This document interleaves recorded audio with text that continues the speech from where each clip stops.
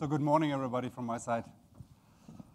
And thanks, Henry, Martin, and also Keith for inviting me here to the Merit 2018. Again, a unique opportunity also to learn from each other. Thank you very much for that. So I was invited not to introduce the IMPM program. I mean, there is a booth on the first floor, I think, as a marketplace. So what I was asked for was to share some personal experience. So my speech is not very theoretical or very sophisticated.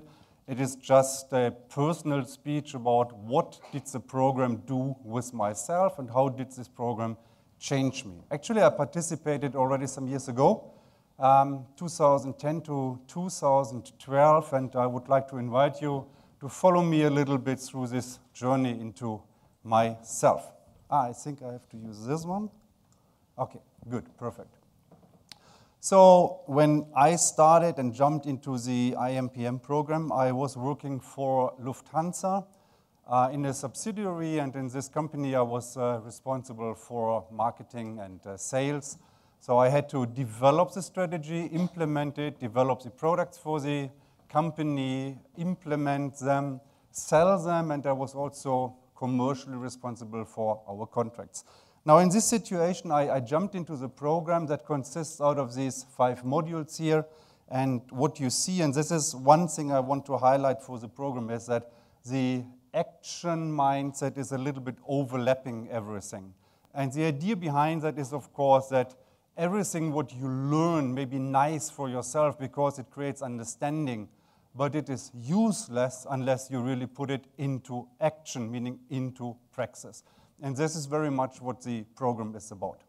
Now, from my perspective, it requires 2 basic things. One is the willingness to change. That is extremely important. If you're not going there as an open-minded person, being willing to question what you did in the past, then it does not really help you. So be open if you join it.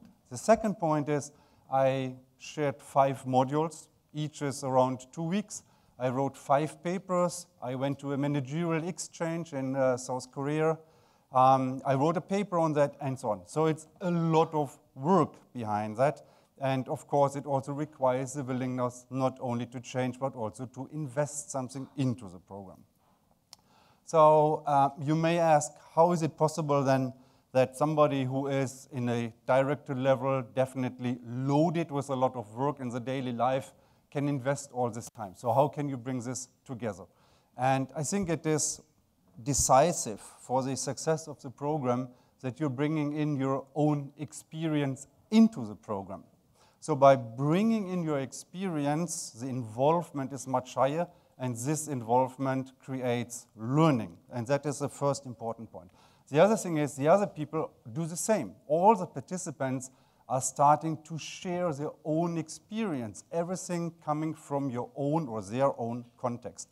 So if you put that together, the learning is getting much broader, but it's also very intensive and very deep.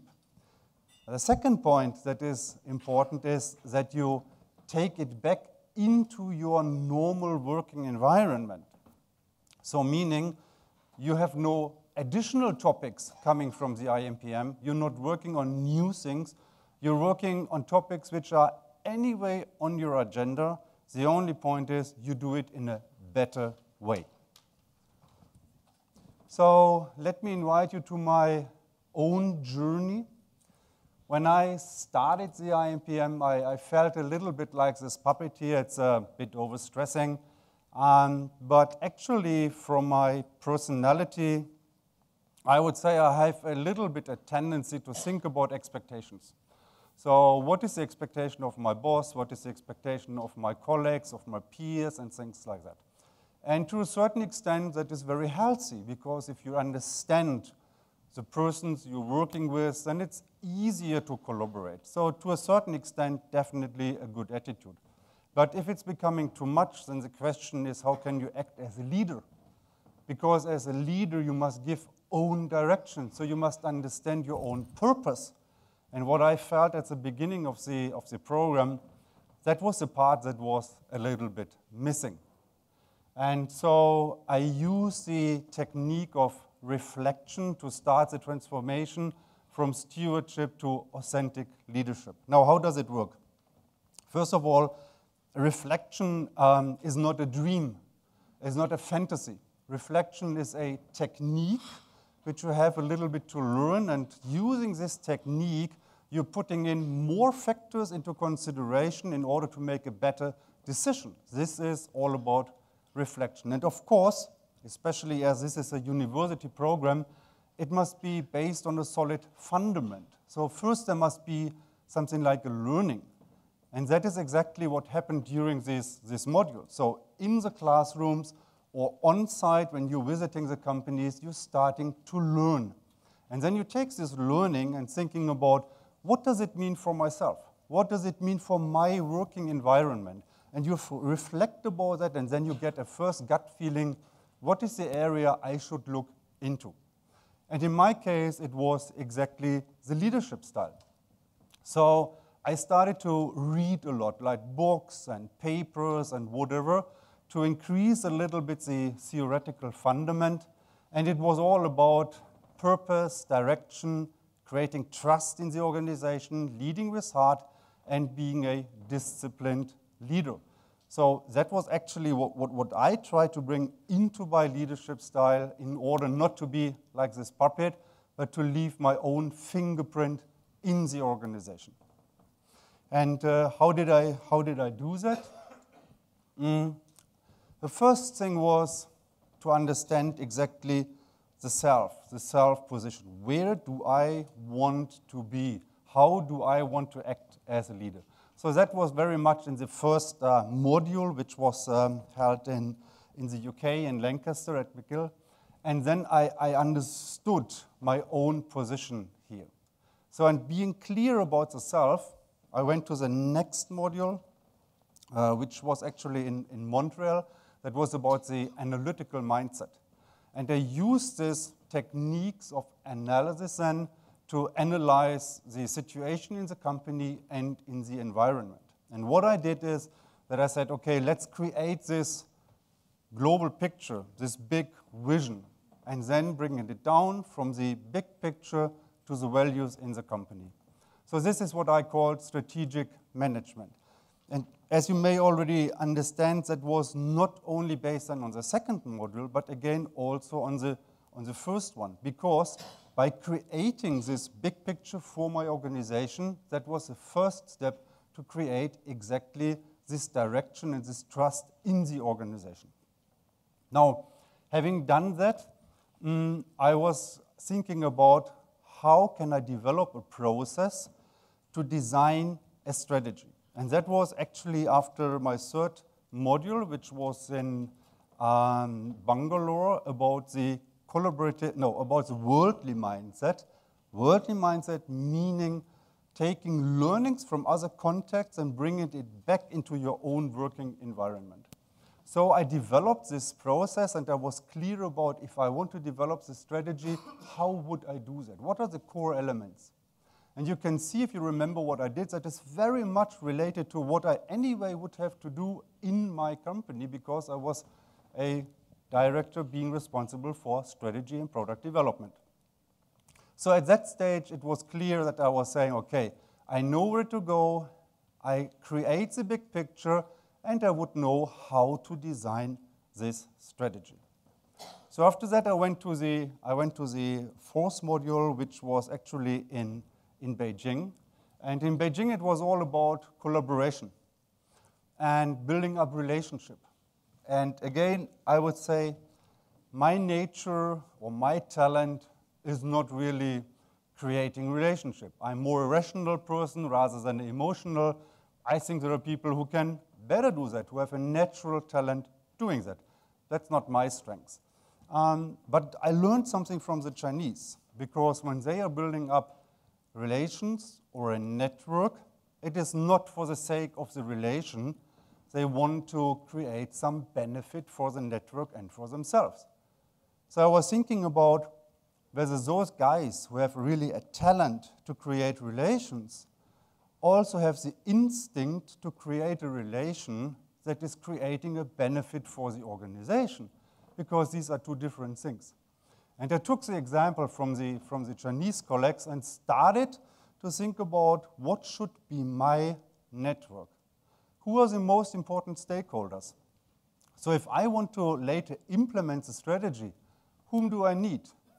And which relationship should I have to those colleagues in order to facilitate a smooth process? And I designed a map, and I was clear about the roles, the responsibilities, and how I should interact with these people in the organization and also outside.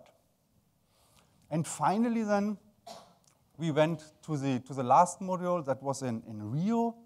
And in Rio, it was all about action. So actually, I wrote a paper again about how to get it implemented. So what are the most important phases to get something which you understood in the theory implemented into the organization?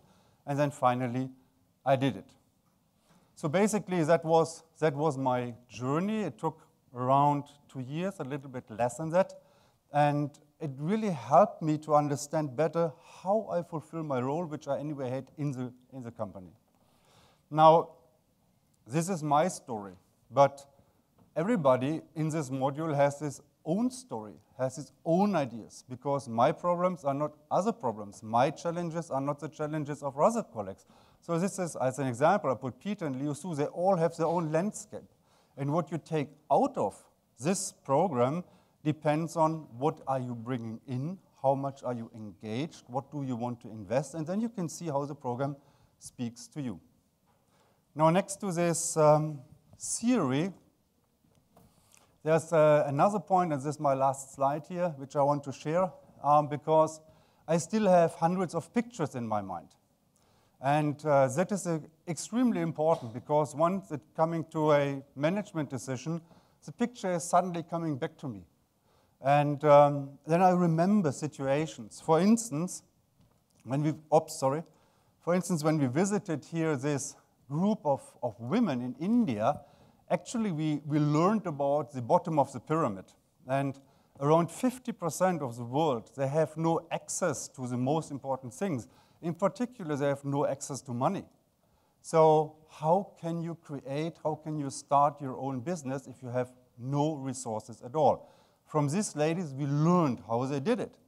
And this is something you can transfer always back into your own organization, because definitely all of us here, again and again, we don't have the resources, we don't have the capability, we cannot do that.